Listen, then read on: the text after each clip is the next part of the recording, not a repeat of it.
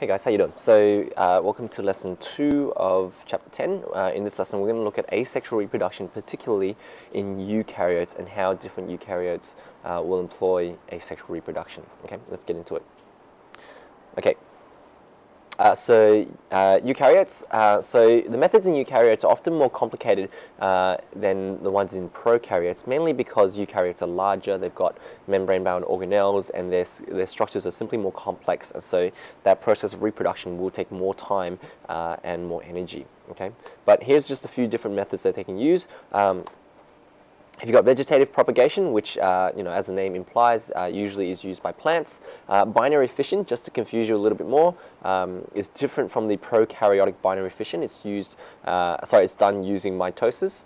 Budding, parthenogenesis, and we'll look at spores as well. Okay, so now keep in mind, many eukaryotes, when we talk about eukaryotes, we're talking about most of the other things that we see. So the animals, the plants, fungi, but also protists and other things as well. And so all of these things can employ asexual reproduction and sometimes sexual reproduction, because there's more than one way to reproduce. Okay, so let's get into it.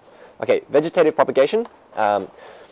It's basically when one part of it, an organism separates and it grows elsewhere. Okay, so I'll give you a few examples. The easiest one to sort of know is the plant cuttings.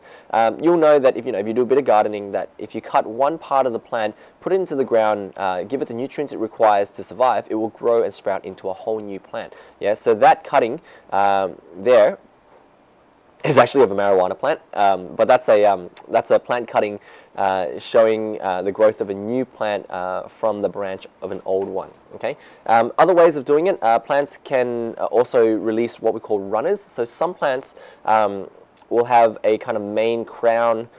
This is a strawberry crown or strawberry plant here, and you can see there during the winter, what the strawberry plants will actually do is, instead of growing flowers, it will sprout runners. The runners will go along the ground, and then they will find a new spot, and a new plant will sprout, and then what will happen is the runner will either stay there or it cuts off, and the new individual becomes a new plant colonized in a new area. Okay.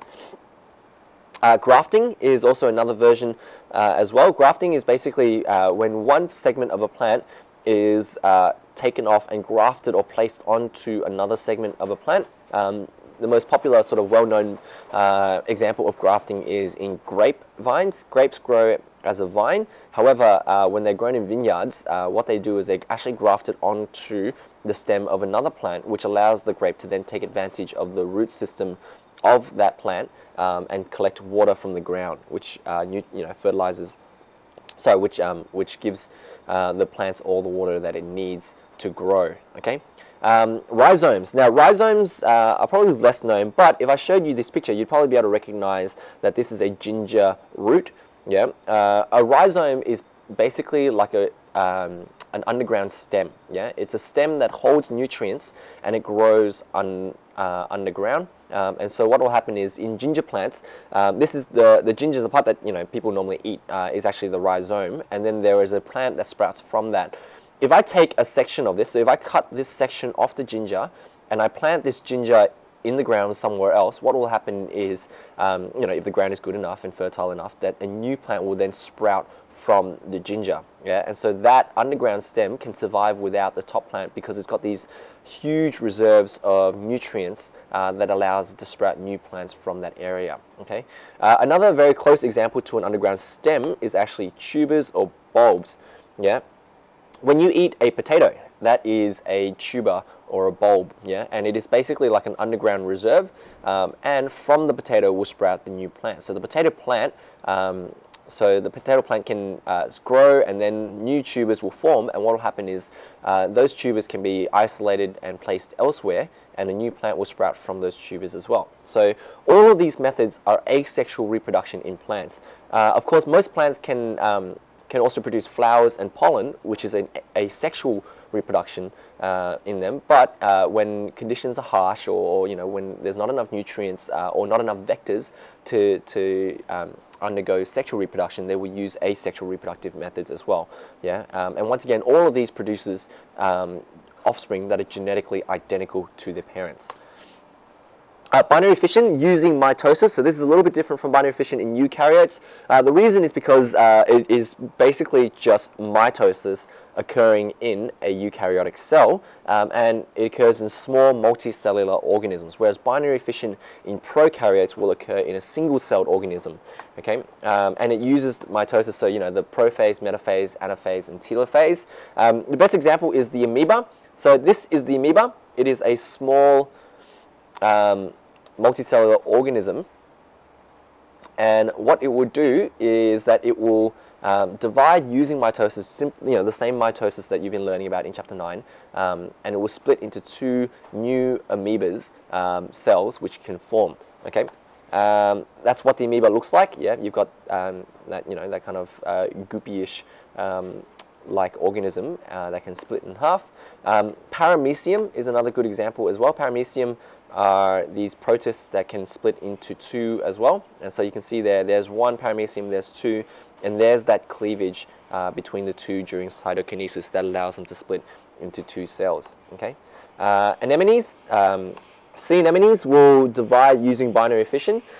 Here are two anemones there, and one anemone about to be broken up into two. The same method, that binary fission method, that kind of splitting down the middle and then into two new individuals. Yes. Now, binary fission can only occur in very simple eukaryotes. Yeah. In other words, they can't occur in complex eukaryotes because to split, particularly the ones with organs, you can't just split an organism to two and part all the organs and things like that. But if it only has kind of tissues and structures like that, it can, and it sometimes will. Okay. Budding. So when part of an organism breaks off and forms a new organism. Now this can be very similar to plant cuttings, but budding is usually referred to for animals rather than for plants. So for example, sponges, not this kind of sponge, but this kind of sponge. Yeah. These sponges here don't have any organs. That is, every single cell in that sponge will form tissues, and the tissues don't have any organs or structures among them. So what that means is that if you break off a segment of the sponge, you can regrow it somewhere else. Yeah, and that will often happen for sponges in order to reproduce. Yeah, another organism that can do it is Hydra as well. Not that Hydra, not that Hydra, but this Hydra here. So this is a little funny looking thing, and if you keep an aquarium, you'll probably see this sticking on your glass every now and then. But he is a animal, and he is related. He's related to jellyfish and sea anemones and things like that. But what he would do is that you got a main Hydra that grows there, and then you've got a second one that will bud off the sides, similar to how plant cuttings work. But this one here will break off and then attach himself onto a glass and form a new individual, and so that also forms new offspring as well. Okay. Now, parthenogenesis. This one's a little bit more complex, but sort of bear with me. It is slightly different from all the ones you've seen before because it still involves an egg. Okay. Parthenogenesis literally means virgin birth. Yeah. Parthenos meaning virgin, genesis meaning birth, and so parthenogenesis is like giving birth without the fertilization method. Yeah. And so it's asexual reproduction that occurs without fertilization. Now remember, note how I said fertilization, which means there's no egg and sperm joining together. Okay, so what that means is the offspring are often born from an unfertilized egg. Yeah, the egg has not joined with the sperm, but can still produce a young. Yeah, sounds a little bit weird, but if I explain it, hopefully it'll make a little bit more sense. Yeah, what that means is the offspring is still genetically identical to the parent, and it will mainly occur in animals. Yeah, organisms that will produce eggs. Yeah, and typically it will all be female, and so it's worth wondering, well, why is it always female? And the reason is because the egg contains all of the structures that the cell needs to survive. The sperm really just delivers the DNA, and so if the egg can overcome that input of DNA from the sperm, then it will produce all female offspring. Okay, so normally fertilization will look something like this. You've got an egg, and then what will happen is a sperm comes along and will give a chromosome, which will then join with the egg. So here's a chromosome, a single chromosome there, and here's a second one there. And so you've got two pairs of chromosomes making a full number of chromosomes in the zygote. Yeah, the example here is actually on baby sharks, but you can use any animals for this example. Okay, now in parthenogenesis, what you get is something slightly different. You've got your egg, and the egg will divide and form a single cell. Sorry, you've got your precursor to the egg, and then it will divide and form your egg, and the egg only has one set of chromosomes. But what will happen is either the eggs will combine the genetic material from other eggs to create a full one, or the chromosomes within the egg will duplicate in order to create a full set of chromosomes again. However, because the duplicating chromosomes are all an X chromosome, or the female chromosome, then what you get is that the offspring are also female, not male. And so sperm and therefore males are completely eradicated from the picture. Okay. Here's an example, whiptail lizards. So this is what a whiptail lizard looks like.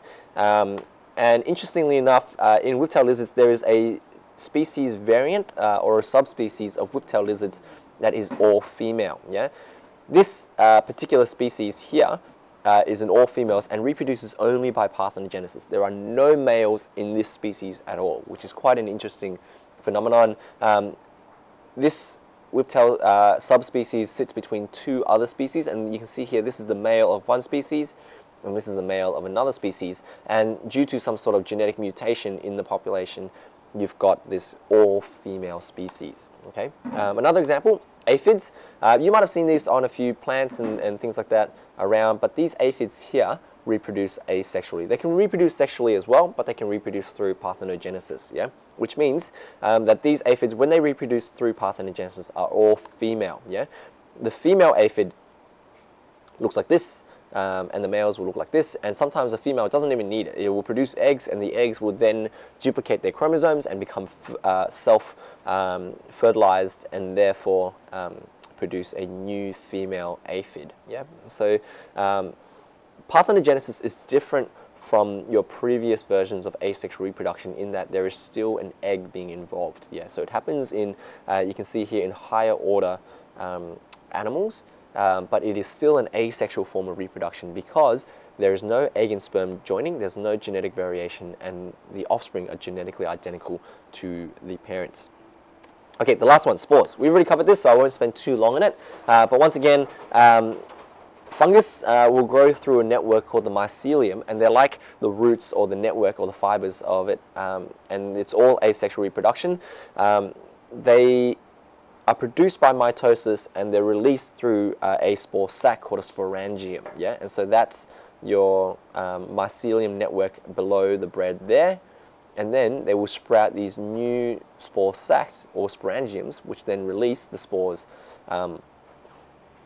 And they will then colonate new, pieces of bread and things like that. Okay, so that's just an overview of all the asexual reproductive methods in eukaryotes. Okay, I hope you guys enjoyed that, and I'll catch you guys later. Bye.